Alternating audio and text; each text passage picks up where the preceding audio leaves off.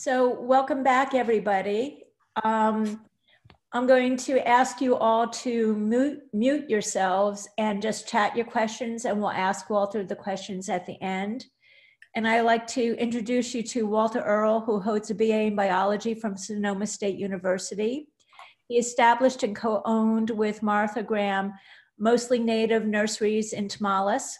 They sold the nursery and retired from the business a little bit ago, and mostly natives now has moved to Point Reyes Station. Walter and Margaret grew and sold natives and suitable non-natives to the general public as well as to the landscape trade for over 40 years. Their interest has been to grow drought-tolerant, acclimated plants suitable for the Northern California garden. Walter continues to grow plants from locally collected seed and also propagate from cuttings as well as divisions. He has contributed his horticulture endeavors as the nursery manager to the Santa Rosa Laguna Foundation. He is a master at native plants and native plant propagation. And we are very sorry that we can't be doing propagation in person today because Walter had been growing starts for us since last October. So I'd like to introduce you to Walter now. Hello, everybody. So you can go to the next slide. Okay. Wait a second. So one little update. I'm no longer employed with the Laguna de Santa Rosa Foundation. They decided that they didn't have quite enough money to pay my salary. So they basically fired me. But the good part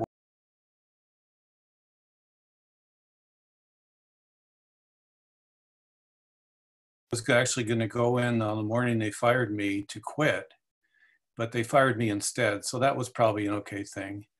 So we grew, lots of different native plants and the difference between my job as a nursery manager and the nursery manager here was everything we grew at the Laguna Foundation was native. So we didn't grow any non-natives. Next slide, please.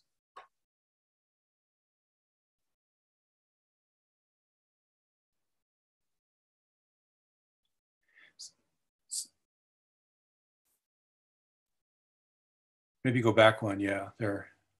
So what we ended up doing at the Laguna Foundation was we wanted to there's something called, and I call it the evil Phytophthora tenticulata, and it was originally found in a preserve over in Contra Costa County that was being managed by the East Bay Municipal Utilities District, and they had paid a nursery to grow a bunch of plants for them to restore it. Unfortunately, those plants that were planted on that preserve were infected with what I call the evil Phytophthora, and unfortunately, it wiped out a very rare manzanita population. And so we spent a lot of effort trying to mitigate that because we wanted to make sure that the plants we grew were not infected in any way. Can everybody hear me?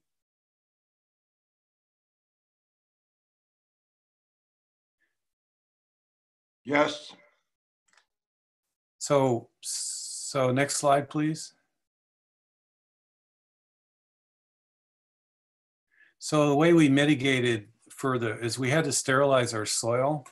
And so we were actually able to purchase a diesel-powered steam generator.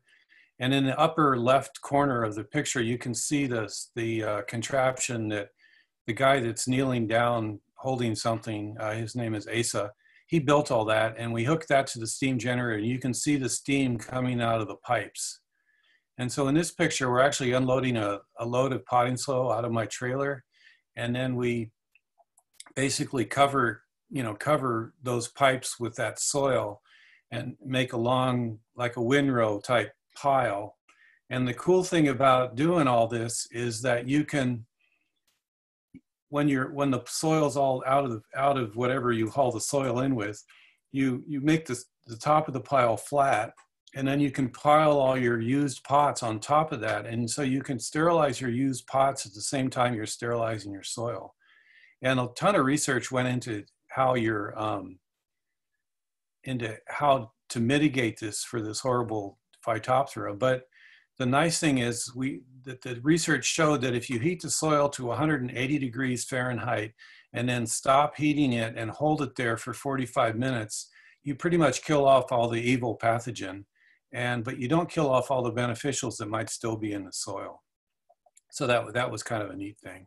And then when the soil's all out and you have your pots on top, then you cover it with this plastic tarp, and then we put these water wattles to hold the steam in.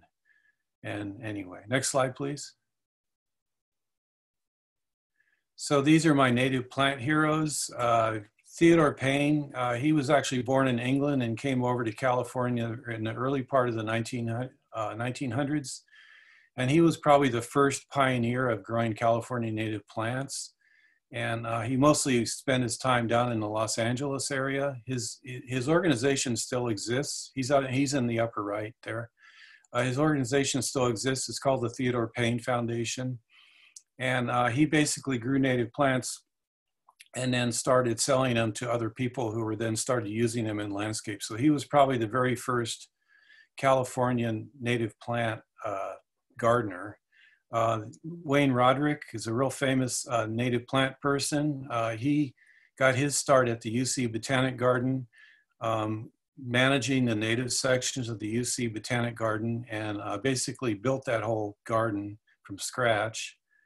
And he's a fellow with the Native Plant Society. And if you look him up online, there's tons of information with him. In the lower left is Gerda Eisenberg. She started Yerba Buena Nursery back in 1960. And she started the nursery on the ranch where she grew up. It's a cattle ranch. And I guess she decided that she didn't really want to have anything to do with cows. So she got rid of the cows and started growing plants instead. She started off growing ferns, and then she decided to branch out and grow other things because there was a lot of native vegetation on the property. It was a fairly large ranch. And so moving on, well, if you go back, the previous picture, the two people on the lower right is Lester Roundtree and James Roof. James Roof was the original director of the UC Botanic Garden, and he was actually Wayne's boss when Wayne was there. And they both moved over to the UC, to the Tilden Botanic Garden when they decided to build that garden in the late, I think it was in the 40s, the late 40s.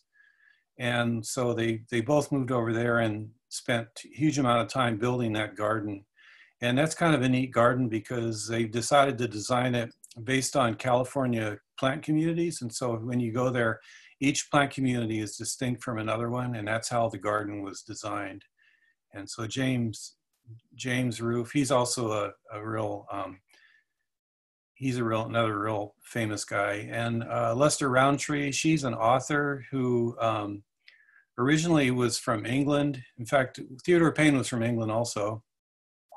She was originally from England. They settled in the Midwest and tried farming, and they were complete failures. And their family basically fell on hard times. And she ended up in Carmel, California, where she started a little seed business. And she decided that she was going to learn native plants. She's a self-taught botanist. And she would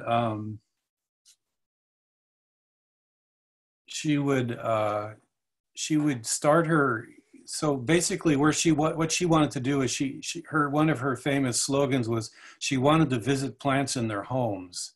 And so in the early spring, she would get in her old beat up, I don't know what kind of car, I think it was an old Ford or something, that she had removed the back seat from so she could camp in it.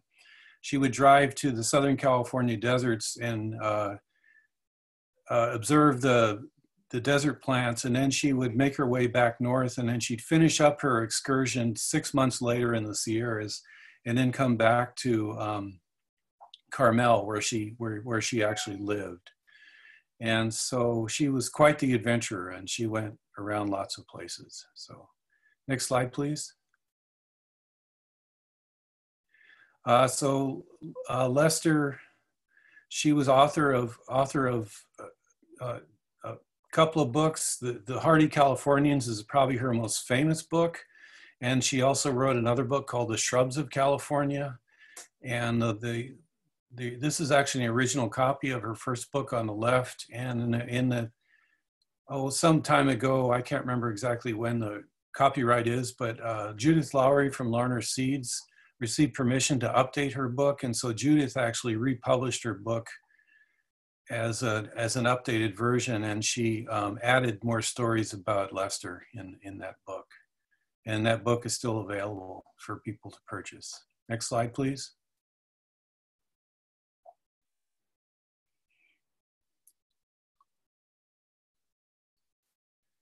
Wayne Roderick actually was born in Petaluma, of all places. He grew up on his family's nursery off of Skillman Lane in northwestern part of Petaluma. And he would go all over the state collecting plants. And one of my favorite stories about Wayne is that when we first started our nursery back in 1984, this was probably about 86 or 87, Wayne would show up in his nursery, Wayne would show up and visit our nursery. And he'd come in and he'd look like a park ranger. And so I would go find him and I'd say, Wayne, you're dressed like a park ranger. And his story was, well, yeah, if you dress like a park ranger and you're out in parks collecting plants when you're not supposed to, they don't bother you. So that's how he cut some, he wasn't a total legal guy, but anyway, some of the plants he introduced, the one on the upper left is Gary elliptica, James Roof. No, that's sorry, Gary elliptica Evie. I can't remember who he named that after. And then his other favorite thing was introducing plants named after his mother, who was Martha Roderick. And so the plant on the lower left middle left is Heuchera micrantha, Martha Roderick. And I believe the story on that plant is he was driving through the redwoods up near Wiat, California, which is up north of Garberville, and he pulled off somewhere to probably relieve himself or something. I don't know what, but he pulled off and he saw this really nice little compact heuchera growing with pink flowers, and he liked it so much he took a few cuttings and brought them back and introduced it as Heuchera micrantha Martha Roderick. And it's a really nice little compact plant with nice pink flowers. He also introduced Carpinteria californica Elizabeth. And I assume he got permission for that, but because he actually went down to the Carpinteria Preserve down near Fresno up in the Sierra foothills and took some cuttings and then introduced that as Carpinteria Elizabeth. And I believe Elizabeth is named after Elizabeth McClintock, who was a famous botanist at the Striving Arboretum for many years. So those are some of James's introduction. A lot of these plants are still in existence in the plant world. You can still find them in nurseries. Next slide, please.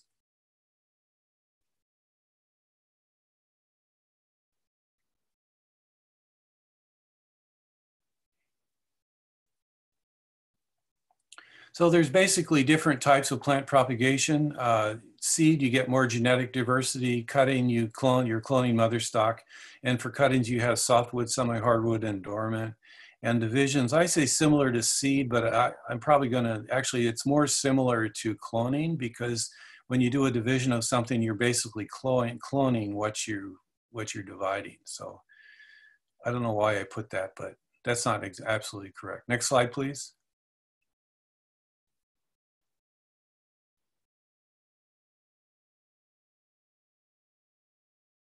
So for cuttings, there's a couple different ways. And when we had our nursery going full blast, we actually put in a fairly complicated bottom heat hot water system where we had a hot water heater with a solar pump that would move the water through those fine tubes. And I wouldn't recommend doing that because it was pretty complicated. The easier way to bottom heat is just buy an electric heating pad and a thermostat.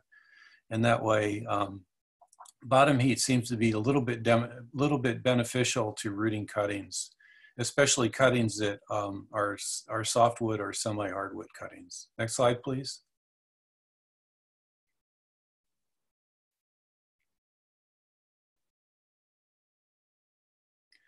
You can go to the next slide after this one. We're making a transition here. So there's basically two types of plant germination, seed germination. Epigeel is basically kind of like a bean plant. That would be epigeel, and hypogeel is when those tend to be woody seeded plants, things like oaks, buckeyes, walnuts, things like that, where the seed actually germinates underground. And so it puts out a lot of root before it actually puts out shoot. So, and the shoot and root come out right at the where the seed germinates. Next slide, please.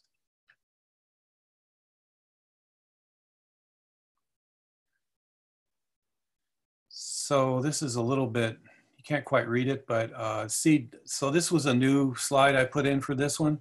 So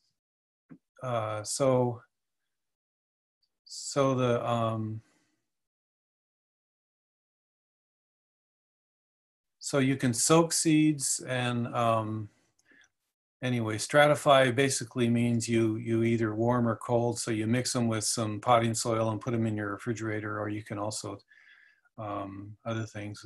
And one of the plants that you can germinate is Mattia poppy, which is notoriously hard to germinate, but if you soak the seed in liquid smoke, often you can get it to germinate that way. Next slide, please.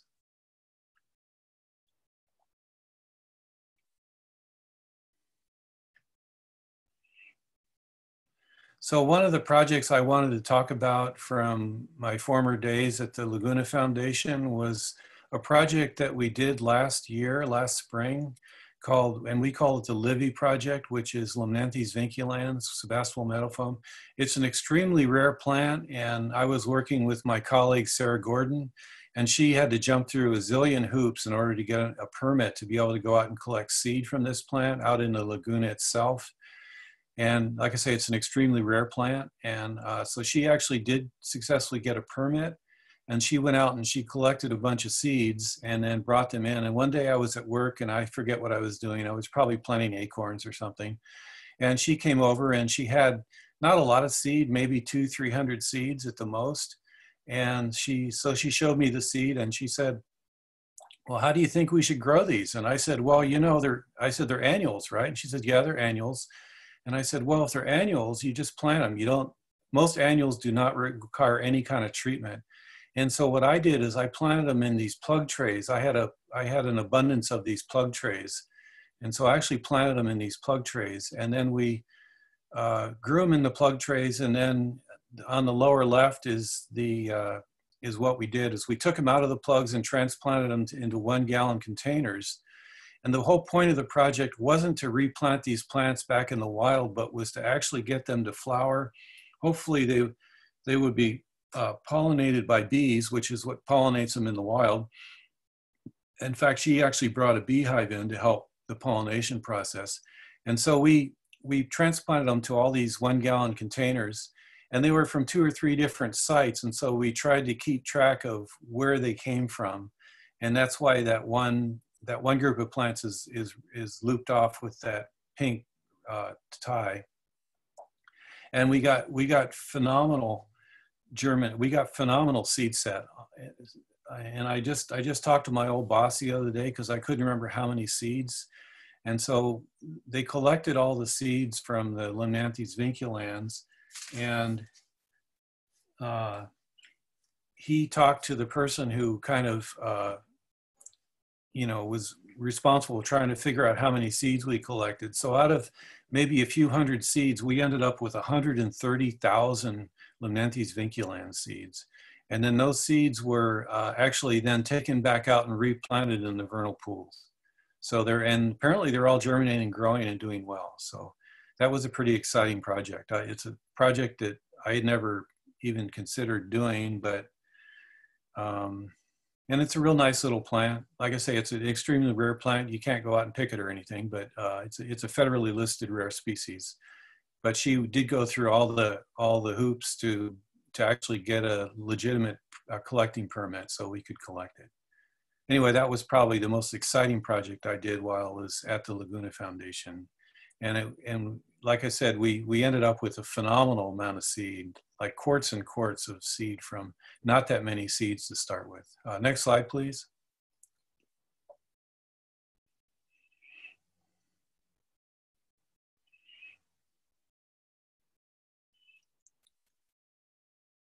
So this is just an example of how acorns germinate. So they're hypogeal, so they send out a whole bunch of root before they send out any shoot at all. And the shoot comes out right at the very tip of the acorn, the pointy end, not the blunt end. And that's where the root's coming out. So right at that confluence where the root's coming out of the pointy end, that's where you'll get your shoot for the acorn. These are live oak acorns. Next slide, please. And this is Buckeye, so it's the same kind of germination. And Buckeyes are always kind of interesting because everybody says, well, how do you know which way to plant them? But if you look at a Buckeye, they're fairly large seeds. They're probably I think they're the largest woody plant seed in the United States. If you look at the Buckeye on the lower end of on the lower side of the seed, you'll notice like a V shape on the seed. And when you plant the Buckeye, you want that V pointing down because that's where the root's going to come out. Next slide, please. And so there's the Buckeye just sprouting out of some containers. Next slide, please. So one of my favorite grasses to grow is Festuca californica, California fescue. It has a really diverse range. It grows all the way from the coast. There's a lot of it that grows right on the coast. And then there's a lot of it that grows inland. But the interesting thing about Festuca californica is once you get inland, like for instance, in the range of mountains, the Mayacamas between Sonoma Valley and Napa, and then also between east of Napa, there's another range of mountains called the Mayacamas. Once you get away from the coast, the Festuca californica is almost entirely it grows under the oak trees. So it's basically grows in the shade of the oak trees, whereas on the coast it grows out in the full sun. There again, it's a grass, and so it benefits from 2 weeks of cold, and you get phenomenal germination. In fact, right now I have 600 of them that I don't quite know exactly what to do with. So they're in my greenhouse growing, and they're doing quite well, but I'll figure out what to do with them at some point. Next slide, please.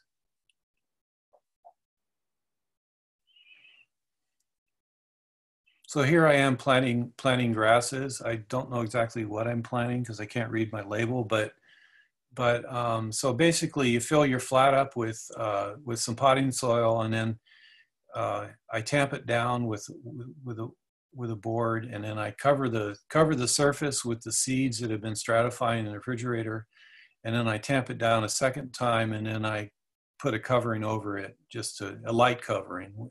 They're grass, so you don't need to bury them very deep. General rule of thumb for seeds is you don't want to plant them any more than 3 times the size of the seed deep, because otherwise, if you bury them too deep, they may not come up.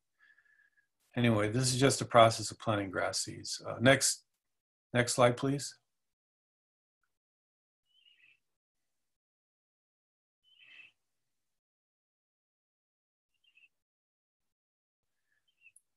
So this is Western Columbine, Aquilegia formosa. It's a really nice little plant. Western Columbine, actually, it's an easy plant to grow, but it requires a longer stratification, usually 30 days. But generally the germination is pretty good. So next slide, please. That's the flower of the Western Columbine, and it's actually blooming out in the wild right now. So if you can get out and walk around, I'm not exactly sure if you can, but it's a nice plant, and it does well. Next slide, please. So this is the viney honeysuckle. It's actually a fairly fragrant. So if you see this blooming in the wild and stick your nose up in the flower, it's fairly fragrant. And then once the plant gets pollinated by insects, then you get these red berries. And there again, it's another plant that requires some stratification. Usually 30 days is pretty good. Anyway, next slide, please. Showy milkweed is another nice plant. It's also a host plant for the monarch butterfly. I didn't have any milkweed seed to grow this year, so luckily I actually don't have any for this year, but it has nice flowers, and on the upper right is actually the larvae for the monarch butterfly that are chomping down on those leaves. So, and the milkweed's interesting because it's actually a toxic plant. And so the larvae eat the leaves, and then they build the toxins up in their bodies, and it actually makes them more resistant, so they're less prone to get eaten by birds. So, because the birds eat them and then discover that they probably shouldn't have eaten them. So because they build up the toxins in their body, but for some reason the caterpillars are fine. Doesn't bother them. And there again, it's an easy plant to grow. It doesn't require any stratification. You just plant the seed, and it usually comes up. And then, anyway, next slide, please.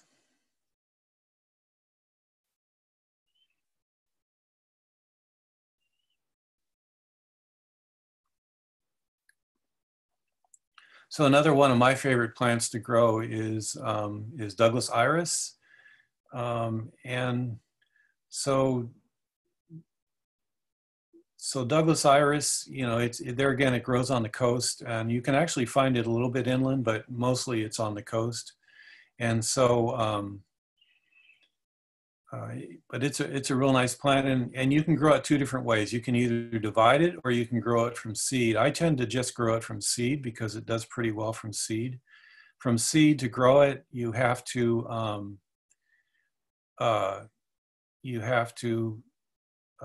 what I do is I collect the seed, and then I extract the seed from the pods. And then the only thing I do to grow it, I don't actually give it any cold. I just soak it overnight in water and then plant it the next day. And I usually get pretty decent germination. And I put a picture of a white flowered Douglas iris in there because quite a while ago, probably 10 or 15 years ago, I was hiking on the Pierce Point Trail from Pierce Point Ranch and Point Reyes National Seashore out to the point. And I came across a huge patch of blue Douglas iris, and right in the middle, there was one white one. So obviously something's going on and it's hybridizing. And anyway, it's different. So I took a picture of it and I went ahead and put it in. But this is a naturally occurring iris. It isn't one of the hybrids, which I'll talk about next. Next slide, please. So this is Douglas iris. So the pods are on the lower right. The seed is extracted from the pods up in the upper right, and then I took a picture to show you what the actual iris seed pod looks like on the left. And so what I do is I collect the pods and then put them on a tray and dry them out, and then extract the seed. I'm not sure if I still have permission, but where I used to get my seed was on a private ranch just down the road. And 2 years ago, I went up there and collected a bunch of seed, and nobody yelled at me. So I'm probably going to do the same thing this year. So we'll see. Next slide, please. There's a close-up of the Douglas iris. Next slide, please. And those are the seedlings that are coming up. That's pretty good germination. And there again, Douglas iris, it's a bigger seed, so you can bury it a little bit deeper, but not a lot deeper. But it actually does pretty well from seed. Next slide, please.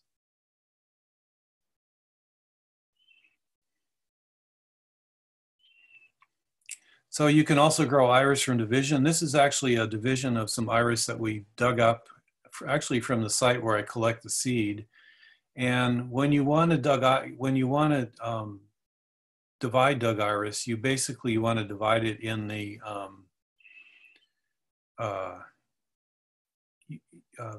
kind of late fall is usually the best time to get hopefully we've had a little bit of rain. So after the first couple of rains in the fall is a good time to go to divide iris.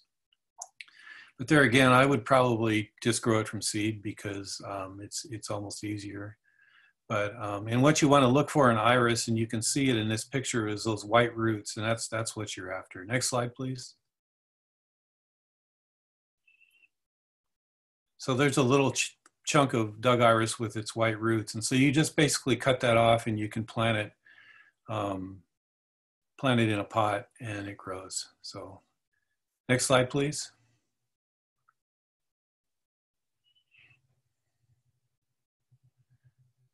So these are hybrid iris, and an interesting thing, if you ever in a nursery and you see an iris called Canyon Snow, that's the one on the upper left. Any plant with the word canyon in it means that it was originally from the Santa Barbara Botanic Garden, which I believe is at the old Santa Barbara Mission, but I'm not totally sure. And then there's a fellow down in Santa Cruz County named Joe Gio, who is a world famous iris hybridizer. And he actually goes out with a paintbrush and moves pollen from one plant, one blooming iris to another. And he had kind of a neat thing where, and we used to do it at the nursery every fall, usually in October. We would send him a check for $200 or $300, and he would mail back a box of iris. And in each bundle, I believe there were 10 plants, and in each box there was probably 10 bundles. So it was basically 100 or 200. 10, well, probably maybe 20 bundles. But each bundle was a different clone. And like I say, he's a very famous iris hybridizer. And so he would then grow his seeds out, and then he'd actually want to look at the blooms. And for the blooms that he really liked and thought was worthwhile, he would actually name, and he sells those for a lot of money. His company's called Bayview Gardens, and I believe he's still in existence. And so we would get these unnamed plants from him, and then we grow them out. And then so we actually started naming them ourselves. And so the one on the upper right, we call that one Butter. The one in the lower left, we call that After Midnight. And the one on the right, we call that Wine. These are all Joe's hybrid iris. So these are basically the ones that don't make the cut, that he didn't feel was worthy selling and naming and going through the process of actually naming them. So, and I believe if you look him up online, I think he's still around. It's called Bayview Gardens. Next slide, please. So here my grasses are just in their bags waiting to go in the refrigerator. And so what I do is I put them in these bags, and then I put the date that they go in and the date that they should come out. And that way I can kind of keep track of when I should plant them. Next slide, please.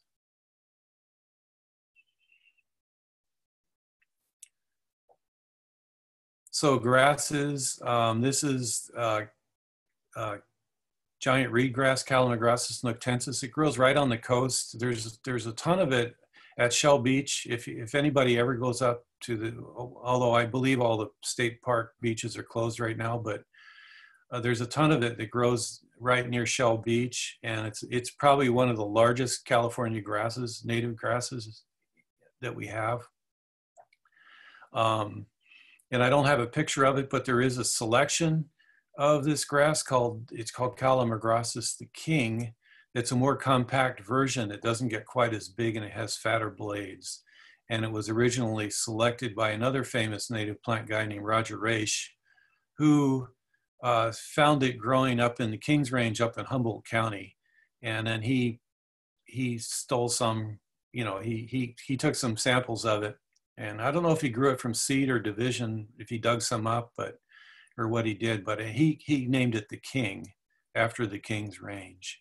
And like I say, it's a more compact version of giant reed grass. So next slide, please. Another Calamagrostis is Calamagrostis foliosa, Mendocino reed grass, and it's a much smaller it's a nut, and these are all native bunch grasses. It's a much smaller grass, and I believe I don't know if it's rare, but it's not real common. There's not tons of it in the world, but it's actually real easy to grow from seed. I can usually produce hundreds of these things from seed, and I just grow the seed in my own garden and then go out in the fall and collect the seed off the plants and then stratify them for 2 weeks, and then they usually come up pretty good. Okay, next slide, please.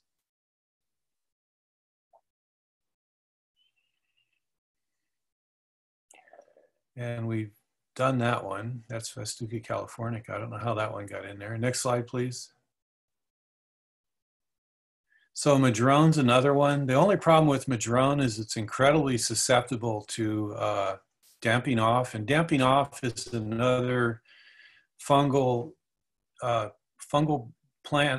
fungus that grows right on the surface of the soil and attacks the plant as it germinates. And basically, if a plant gets damping off, there's no way it can survive. So you basically, the trick to mitigate for damping off is you want to have the surface of this, keep the surface of the soil as dry as you can. So you don't want to overwater them. A lot of times if you overwater plants, then they can get damping off. So it gets berries on it, and then you can squish up the berries to get the seeds out and then grow the plants. So next slide, please. Another plant that works, is nice to grow, is our native California hazelnut. And I put this picture in because California hazelnut actually has male and female flowers on the same plant. And so the upper left is the male catkins that produces the pollen, and the lower right is the female flower, and that's where the seed will form once it's pollinated by the pollen from the catkins. Next slide, please. So that's what the seed looks like for the California hazelnut. Next slide.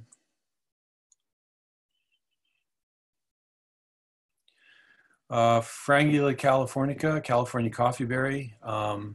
It's another fairly easy to grow native shrub. There are some selections in the trade that have been grown from cutting. One's called Eve Case and one's called Mount San Bruno. I tend to just go out and collect the wild berries and then grow them from seed.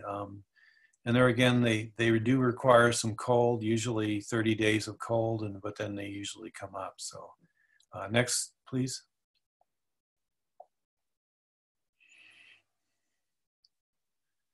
So here I am processing the berries from the Frangula californica. Frangula coffeeberry used to be called rhamnus, but about 10 years ago they decided to call it Frangula for some reason. I don't really know why. But anyway, so I mash the seeds up and then I put them in a bowl, and then I soak them, and then they're kind of like acorns, which I'll get to in a minute. The seeds that float are probably not viable, so I usually just get rid of those, and I keep the ones that sink to the bottom. So anyway, next please. And that's what coffeeberry looks like when it germinates. Next please.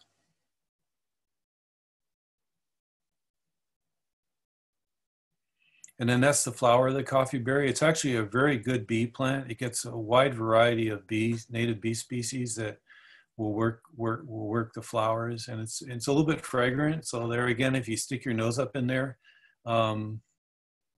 anyway. Next slide, please.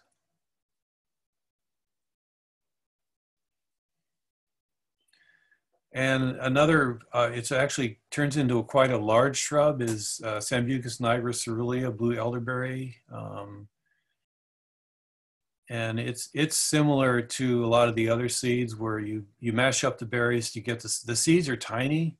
So it's a little bit tricky to get the seeds out of the berries. But what I do is I usually just mash it up and then just plant it all. I plant it pulp and all, and I usually get okay germination on it. So there again, it's another really good insect plant, and grows along creeks. There's a lot of it along creeks. We also have another species that has red flowers, I believe. Next slide, please. So there I am mashing up the elderberries. So next, please.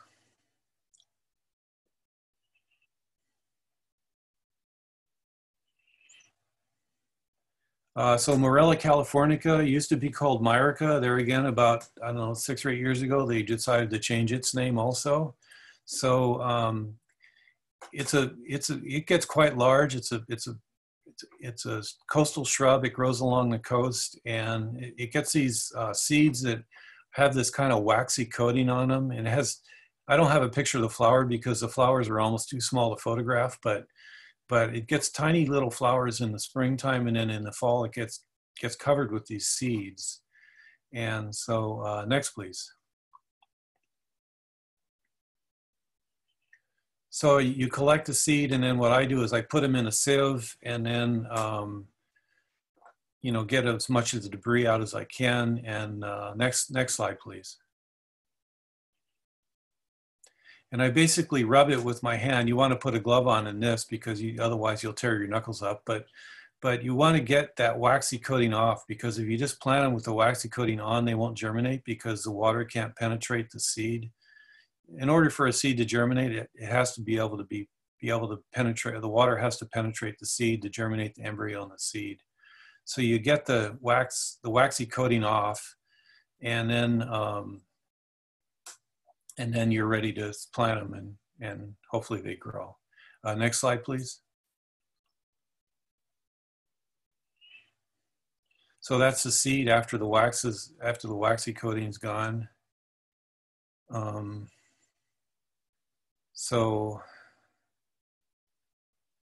then there again, wax myrtle does require some cold. So I usually give it 30 days of cold, 30 to 40 days of cold. And then, although I planted a bunch of wax myrtle this year, but unfortunately I didn't get much germination. So I don't know what happened. But there is a trick. If you're going to store the seed and you collect the seed, you want to actually leave the waxy coating on if you're going to store it. And then you only want to take the waxy coating off of the seeds you're actually going to plant that season. So next slide, please.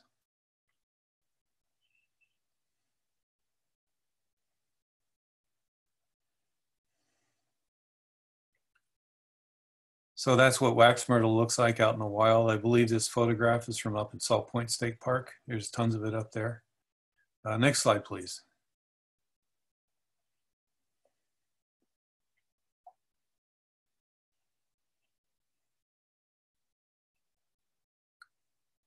So another fun native shrub to grow is California Ceanothus thyrsophloris, California blue blossom. There's oodles of it out in Point Reyes National Seashore. It grows all over the place out there, and it blooms. It's blooming right now, actually, in the gardens. And then once it blooms and it's pollinated by insects, it gets these kind of hard little seed pods and so the best time to collect Ceanothus seed is usually in late summer, early fall. Next slide, please. So here I am, I've collected some seed, and now I'm just, and an easy way to get the seed out of the seed pods is there again, is the cookie sheet and the rolling pin. And you basically crack the seed, and then you can put the seed in different screens and then screen the seed out, so you're not planting all that stuff. Although I think you could probably just plant all that stuff and it would work all right. But next slide, please.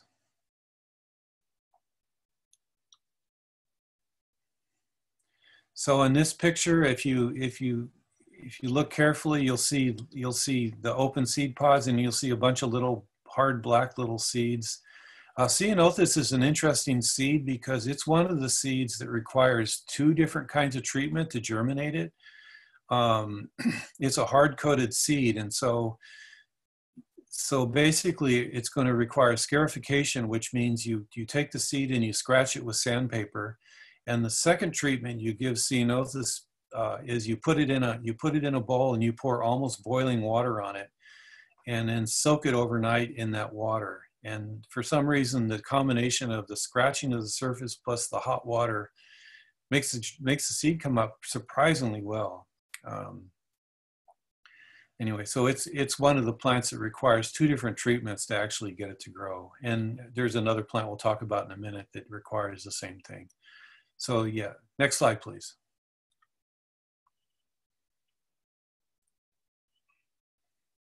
So Rhamnia coulteri, Matia poppy, it's another one that's it's probably one of the more difficult California natives to grow.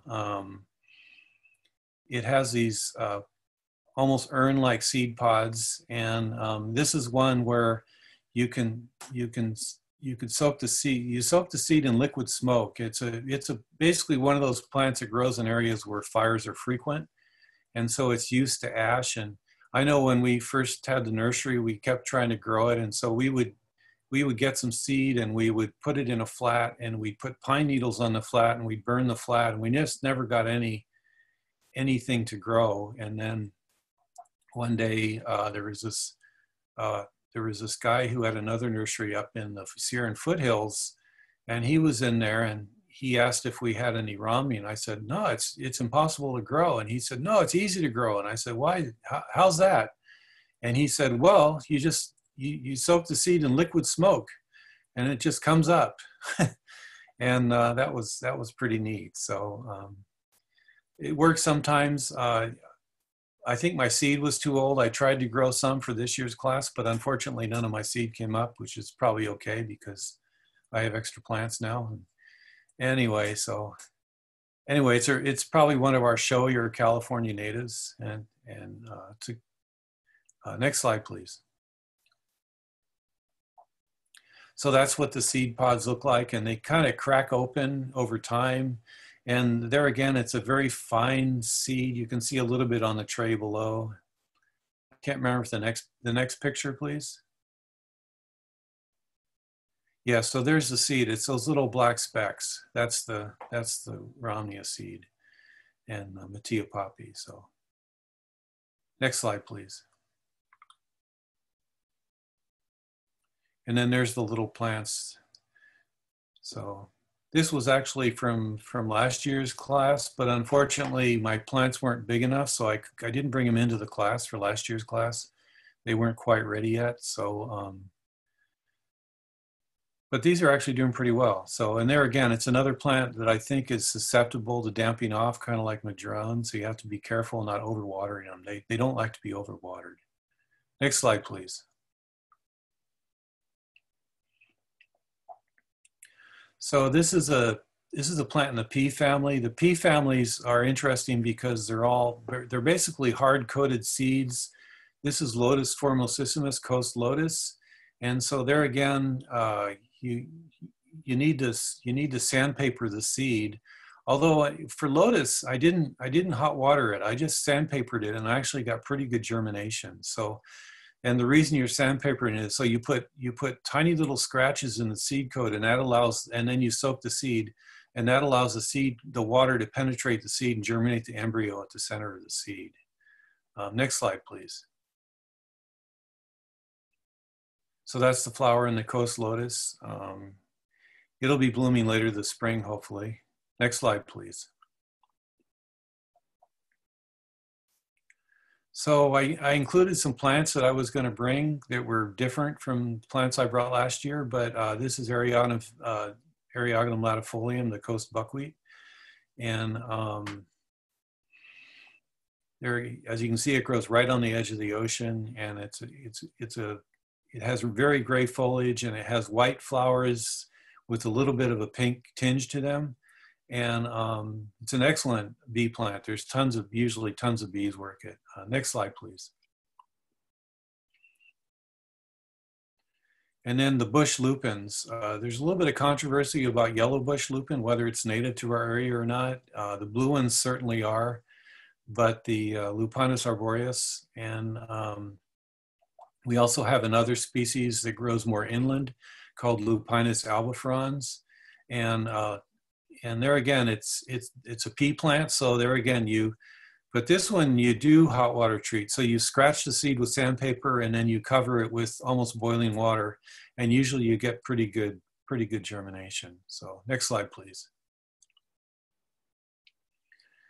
Big leaf maple's another one. And I usually just collect the seed. I don't actually cold treat it. I just mix it with some loose potting soil and put it in some kind of a bucket, and then just put it in a cool, dark place, and then watch to see when they germinate. So they don't get so germinated that you can then because if they get too far, they're almost impossible to transplant into pots. Next slide, please.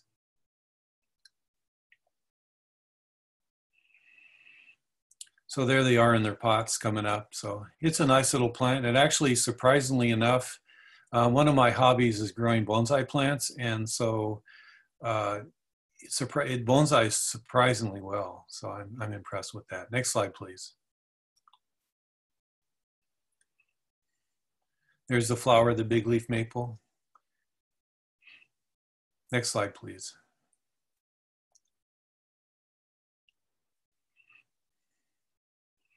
And then this is our coastal form of our native poppy. Native poppy. Schultzia meridima, Schultzia californica subspecies meridima.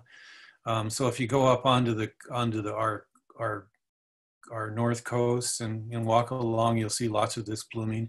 It tends to be a smaller plant, and it has grayer foliage, and it has smaller yellow, and it's more compact. So and it has more yellow flowers rather than orange. Next slide, please. So there's the flower, and then you can see the plant's quite compact. So, and it's easy to grow. You don't need to treat the seed. You can just plant it and it comes up. Next slide, please. And then this was another plant that I was going to bring in this year, but and there's a story behind this plant that I'll go through briefly. A couple of years before we closed our nursery, we were approached by the Nature Conservancy, and they own a piece of property down in Muir Beach called Spindrift Preserve. And it was given to them by a guy who was a writer who had built a small house on the property, and he also built a writing studio overlooking the ocean. And it's a beautiful piece of property. And if you're on the point at his writing studio and you look to your left, you're directly above Muir Beach. And so they approached us. They wanted to do some more. They wanted to do some planting and some restoration on the property. And so they wanted to know if it'd be possible to hire us to come down and collect seed and then grow plants for them, and then they would buy the plants back from us. So we said, sure, we could do that. And so we signed some paperwork and signed some disclosures, and that we wouldn't sue them if we were injured walking around on their property and things like that. And then so this is one of the plants that we collected off their property. But it's not, I thought maybe it was a rare plant, but it's not a rare plant. It's called coast gumweed. And anyway, I have a whole bunch of them that I was going to bring in, but now I'm not. So anyway, so that's how we ended up with this plant. So, and then, like I said, it's not a rare plant, so it probably wouldn't have been illegal to collect it anyway. But we had permission to collect seed, and it was a very successful project for them. I forget how many different species we grew for them. I think we grew 20 or 30 different species of plants for them, and they were real happy with the work we did. So next slide, please. So dormant cuttings, I don't really know what these are because I can't read my labels, but there's two different kinds of cuttings. You can do softwood, semi-hardwood, and hardwood cuttings. In my book, hardwood cuttings are almost the easiest because they don't require much treatment. All you basically do is stick them in a flat and then just put them out in a shady spot and keep them wet. And they break dormancy and grow roots and grow leaves. Next slide, please.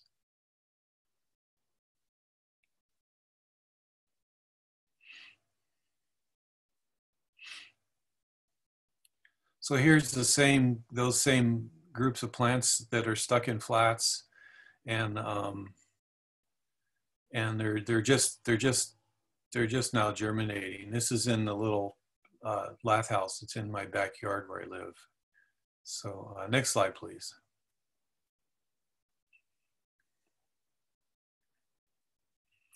And then this is an example of this is actually not a native, it's a rock rose. I believe it's Cistus cambergi. And so this would be an example of how you treat like a semi-hard, these would be like softwood cuttings. So basically you want to take a cutting where I left the two atop just so I could kind of show what I did. So basically when you take a cutting, you want to leave a little short stub below two leaves at the very bottom, and then a short stub just above the next two leaves. And then you strip the lower leaves off. And then this is where a rooting hormone comes in handy. The most common rooting hormone that people use is one called Hormex, which I believe you can just get. I know you can get it online, but you can just get that. And so you basically dip the bare end into the rooting hormone and then stick it in a flat with some peat and perlite. And then, but these would need mist or moisture, because once you separate the plant from its parent, it can't get any moisture anymore. So you need to keep it moist so it can survive until it can grow enough roots to start supplying it with water again. Next slide, please. So here the plants are in a flat that I'm doing, and anyway, so you can get a lot of plants into a flat. You can put them pretty close together, and they seem to be fine. Next slide, please.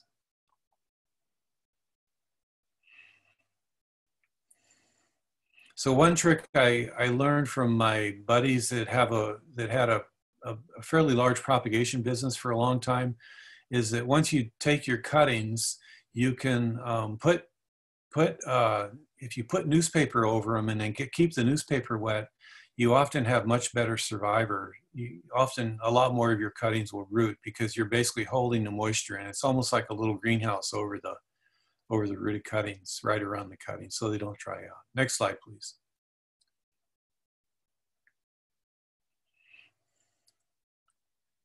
So this is what rooted cuttings look like.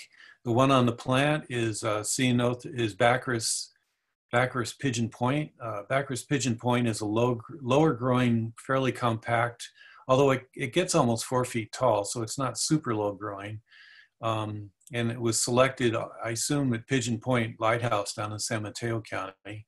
And the plant on the right is actually Seaside Daisy, Ridgerun glaucus. And there you can see, so basically you can see how the rooted cuttings root. Next slide, please.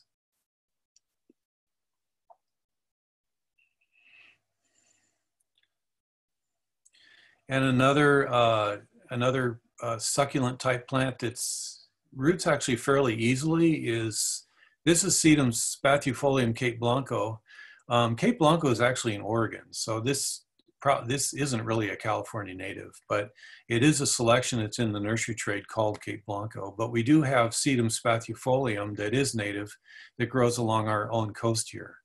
And so, so basically you just take little pieces of them. And what I do is I cut little pieces off, and then often I'll let them heal overnight with it before I stick them in the flat, so that they kind of harden off just a little bit. And then the next day put them in the flat. And I don't think I used any rooting hormone, and I think they just rooted. So next slide, please.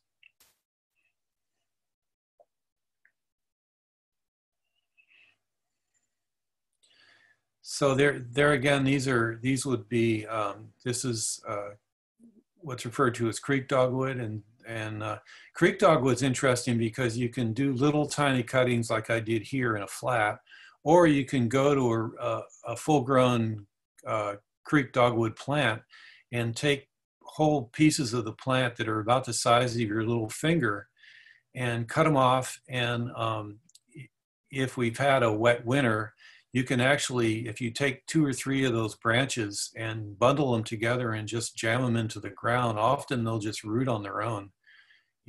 So you don't, there again, it's a hardwood cutting, so it doesn't require any kind of, it doesn't require any kind of, you don't have to put on mist or anything like that. So anyway, it's an easy plant. And then this is just different pictures of different, what are referred to as liners. A liner is basically a small plant in a container. And the one on the left is a Seaside Daisy in what's called a band. And the one just to the right of that is, I don't know what the plant is because I can't tell, but it's growing in what's called a peat pot. And that's another liner type. And then the next pot over is a little plastic pot And they're both called rose pots, but they come in different sizes. So the two plastic pots there on the right are both called rose pots, one smaller than the other. And then the plant in the middle that's lying on its side, or again, I'm not sure what it is, but it was actually grown in a plug tray. So it was direct seeded into a plug tray. Anyway, so these are just different types of small plants. So next slide, please. And then Lilium pardalinum is leopard lily. We produce quite a bit of this in the nursery. And so when you divide out leopard lily, what you're going for is the little white scales. And that's what will grow into the lily. So next slide, please. So there's a leopard lily that can get replanted, and then, but actually, if you plant those little scales, those little on the right, those little scales will actually grow into more little leopard lilies. So, and it's a real showy plant. They tend to grow along creeks, up in the redwoods and places like that. So, next slide, please.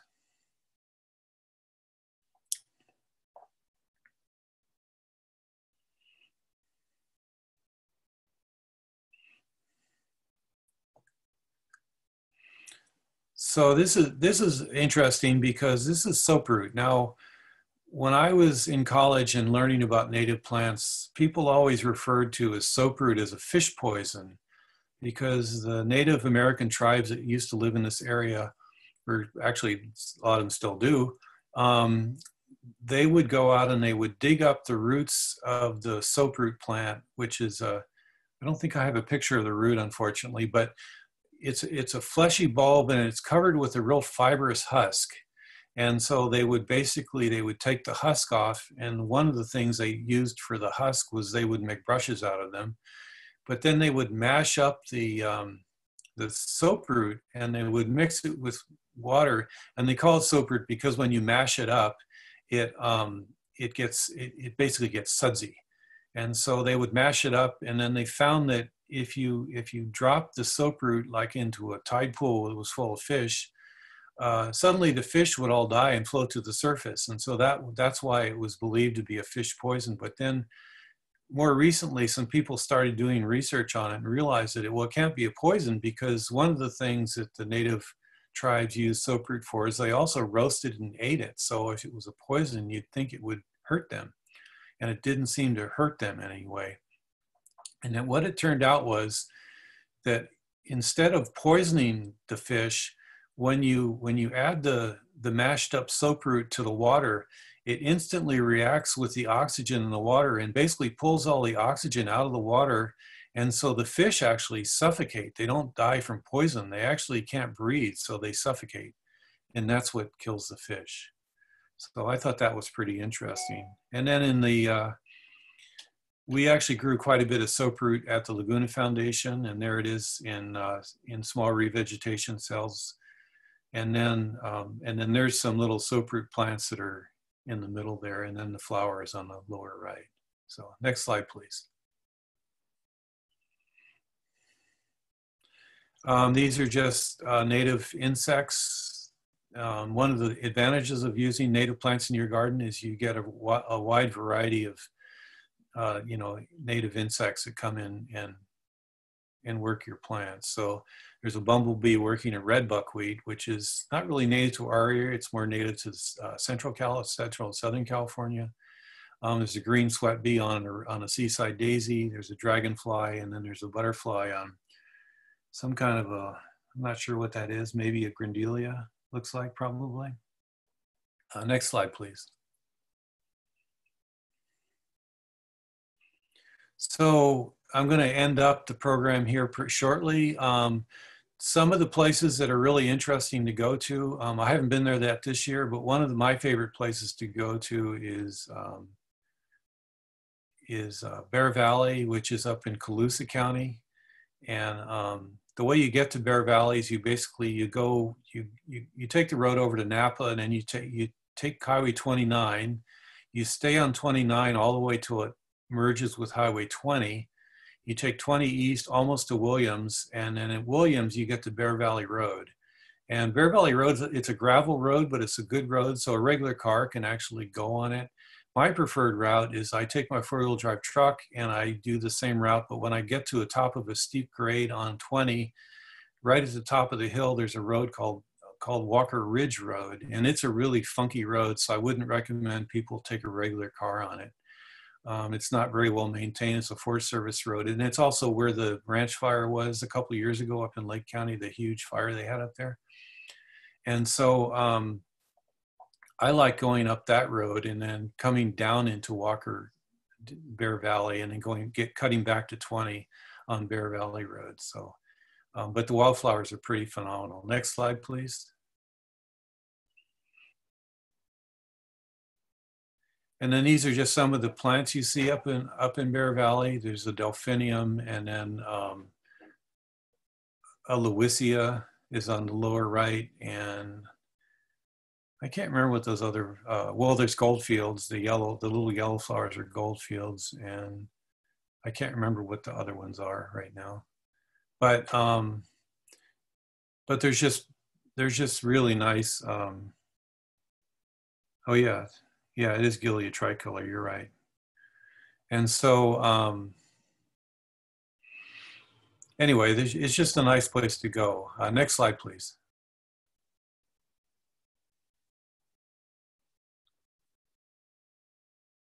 And then another one of my favorite places to go, although I haven't been down there in many years, is Carrizo Plain National Monument, which is in southeastern San Luis Obispo County, and you get these huge displays of native wildflowers blooming, and it's pretty phenomenal if you get there and when there's a good bloom. This year probably wasn't a very good bloom because we had such a dry winter. So anyway, it's another nice place to go. Next slide, please.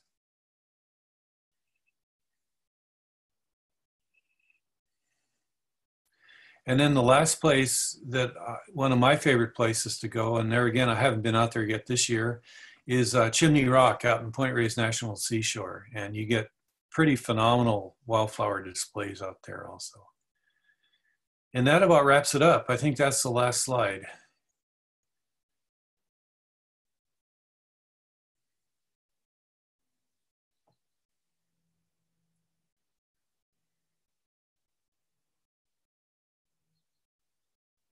Does anybody have any questions for Walter?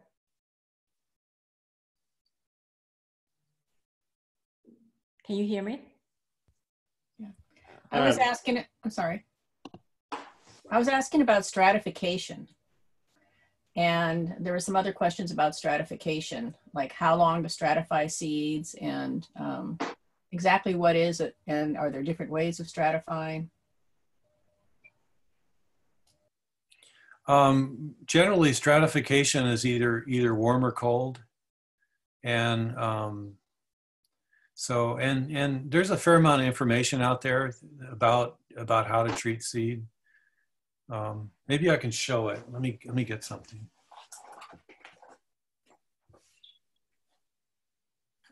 I don't know if you can see this, but this is probably one of my favorite books for how to treat seeds.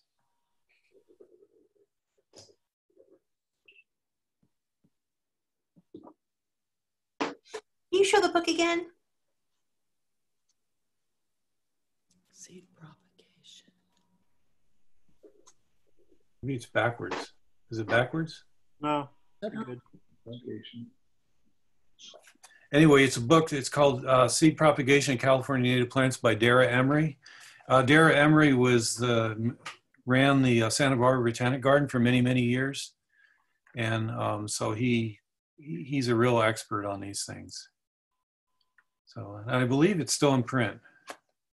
I had a question about hardwood cuttings. Does it matter the age of the wood that you're cutting? Like, should you take the fresh last year's growth for the cutting, or? Probably, yeah. Yeah, because like I said, there's a couple different kinds of cuttings. When they were, some books refer to semi-hardwood cuttings, and usually a semi-hardwood cutting is basically a cutting from that spring's growth. So, and there's something called, what's it called, the snap stage. So sometimes if you take if you take a cutting and then it snaps, and that's ideal time to try to stick it. And hardwood cuttings are just, you basically just take the cuttings when there's no leaves on the plants after they've gone dormant for the winter. Thank you. And like I say, they're super easy. They just grow and root, and yeah.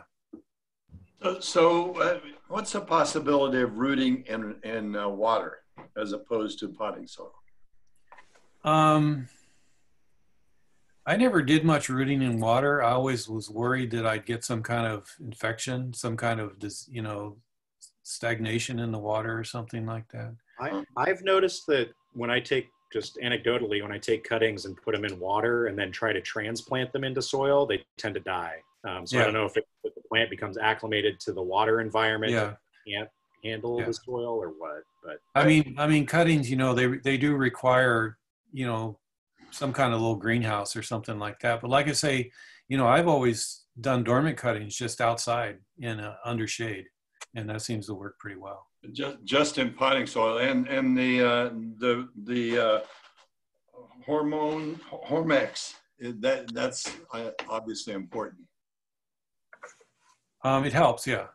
Although you don't necessarily need to do that for dormant cuttings. Dormant cuttings don't necessarily benefit from that, in my experience. Okay, thank you. Thank you.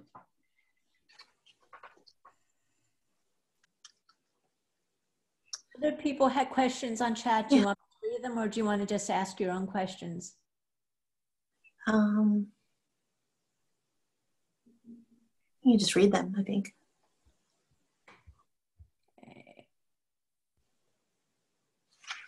I think one question that some folks had was, do you have any recommended sources for native seeds that you really like?